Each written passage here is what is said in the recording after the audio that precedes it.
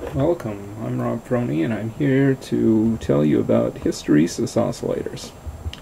Hysteresis oscillator made up of two circuits. These are op-amp circuits. The first one is an integrator, and the second one is called a Schmitt trigger, sometimes called a comparator with hysteresis. And the comparator with hysteresis is a modified comparator, so we'll need to look at all three of those circuits to understand what's going on. First of all, let's look at the integrator circuit.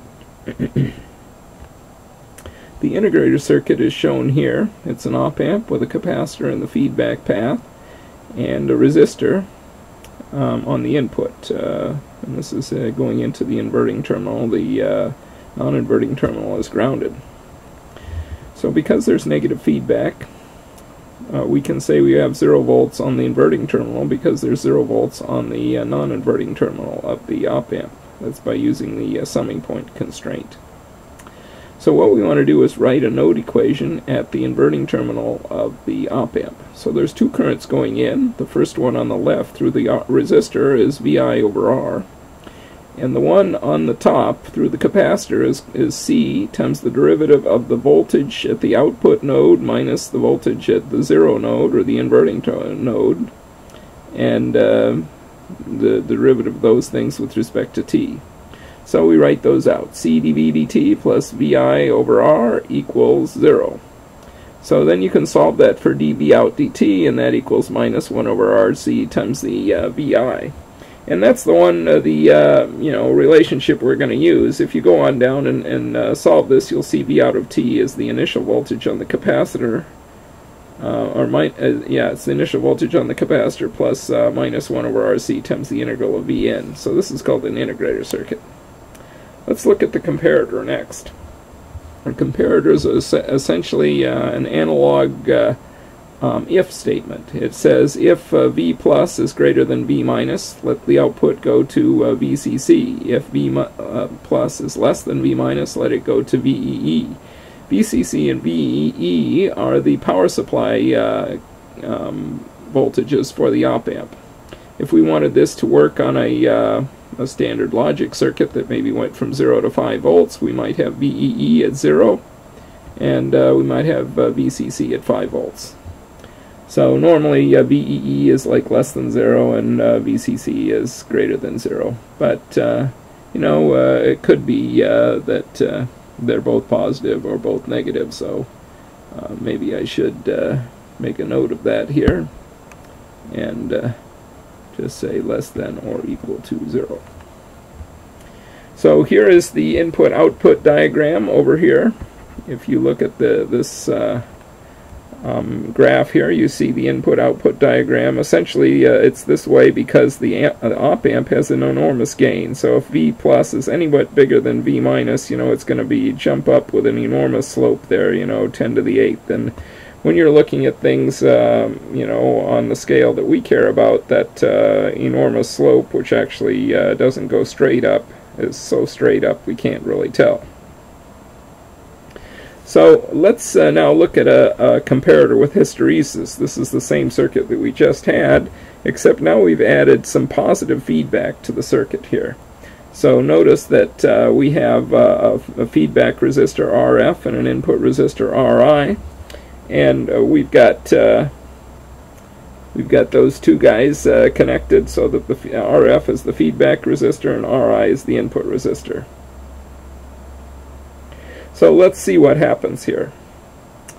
It's really all about when it changes. In other words, this is the line here when it changes, when VEE was negative, and we're trying to make Vn more and more positive. Vn is on this axis right here.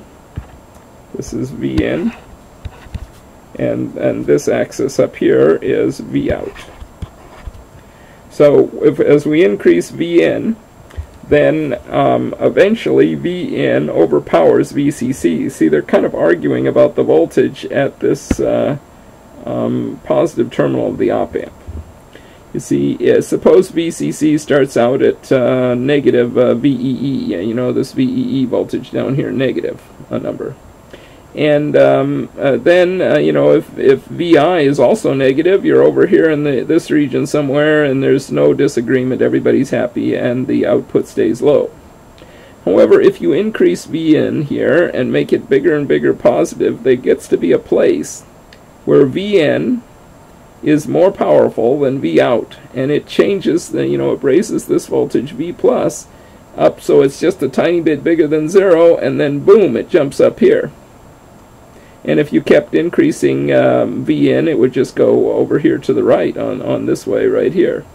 So you know, you could just say this is like you know, going either way here. You could have this going in that direction too. Similarly, you could have it going down here in this direction if you wanted. So what we have here is a thing that doesn't change immediately. This is like your thermostat. Essentially, we do this on the thermostat so that it doesn't wear out the relay that turns on the furnace and turns off the furnace. You see, if we had a regular comparator to turn on and off our furnace, what would happen is it would be set so that it switches at 68 degrees here. And when it switches at 68 degrees, the heater comes on and immediately, or the heater goes off and immediately it goes back down over here, and then you know, the heater gets turned back on again and just goes on, off, on, off, on, off, and that's very annoying to people in the room, and it's also really hard on your relay. So what we do is we have it so that it turns on at it turns the furnace on at like 66, and it turns it off at 72, and then, you know, the room cools down gradually. When it gets down to 66, then you know, it turns on again, and you know, then it waits until it gets up to 72, and then it turns off again. That's called hysteresis. That's what we have going on in this circuit right here, and this diagram right here. Okay, so now that we have those two basic building blocks, let's actually build ourselves a hysteresis oscillator. So maybe the thing to do here is to look and see if we can understand how this circuit works, and first of all, what it is. On this side, we have a comparator with hysteresis, or also known as a Schmitt trigger. And on this side, we have an integrator. And this integrator, if you remember, it actually turns things upside down when it integrates. You remember this minus 1 over RC times Vn there. So what happens here is this. Let's just look at our diagram here. Suppose V in, or V out of the square wave, that's this voltage right here. This is a Vs, whoops, undo. I wanted to get rid of that. I want to call this is VSQ. And this voltage over here is VTR, the triangle wave. So suppose the square wave was 10 volts here. If it's 10 volts, this thing starts integrating down. The integrator here starts integrating down. Right here, this starts integrating down, and this voltage starts dropping. You can see that happening right here on the graph. And so now the you know, once you get over here in the negative region, the triangle wave right here is fighting with the square wave about what this voltage will be. When this voltage here gets to 0 volts, it's going to switch. So in my diagram here, what happened is it switched when I got down here at minus 5 volts. So when it switches, the 10 volts turns into VEE, which I'm saying is minus 10 volts. And now when it turns minus 10, then it starts integrating, the integrator starts integrating back up. It starts out at an initial voltage right here of minus 5, and it goes up with the slope, which is minus 1 over RC times the square wave.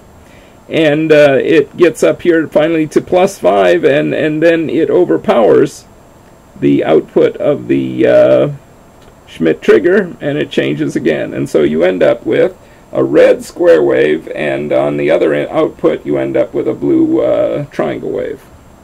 Let's try and understand mathematically how we would set the frequency. Suppose we wanted a frequency of 10 kilohertz. Well, 10 kilohertz means this is 100 microseconds here. So we got t in microseconds here. That's 100 microseconds. This is one period, you know, one up-down thing, and then it repeats itself again. That means this is 50 microseconds, halfway between, 0 and 100 microseconds.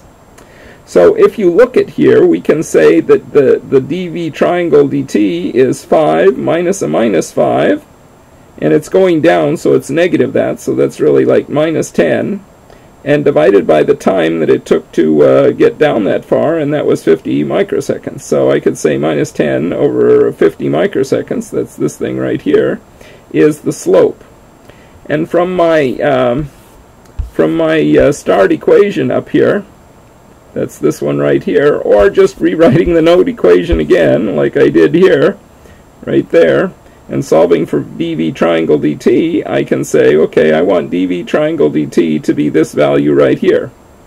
And what is that? Well, dv triangle dt is minus 1 over r3c1 times v square. Well, v square was 10 volts, and r3c1, we don't know what they are, but we're trying to find them. And we know that has to equal this number here, which turns out to be 0.2 or minus 0.2 volts per microsecond. And this right here is 10 volts per RC, has units of seconds. So you can use this equals that to solve for the RC product, and you get 50 microseconds. So that's how you get the the value for RC. You can pick the R here, that would be R3, or you could pick the C1 and solve for R3. Now let's look at what happens. How do we make it so it switches right here at 5 volts and at minus 5 volts? So if we look at, here's the hysteresis diagram for this. So this voltage right here, this is 5 volts. So this is 5 volts right here. Let's make that green. And this is 10 volts down here.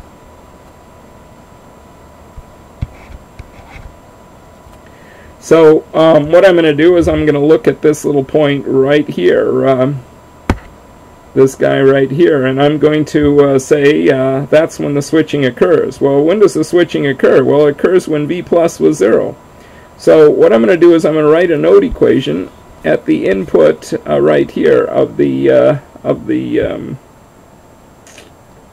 Schmitt trigger. So what is that? Well, that's V triangle minus 0, because I'm going to look at, or minus V plus, I guess. We'll just do V triangle minus V plus over R1 plus V square minus V plus over R2.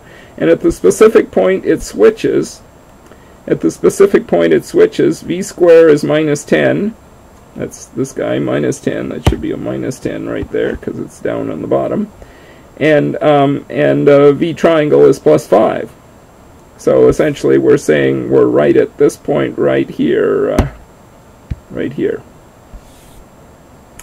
So I said it switches when V plus is 0, so I've got 5 for V triangle minus 0 plus V square, which was minus 10, minus V plus, which was 0.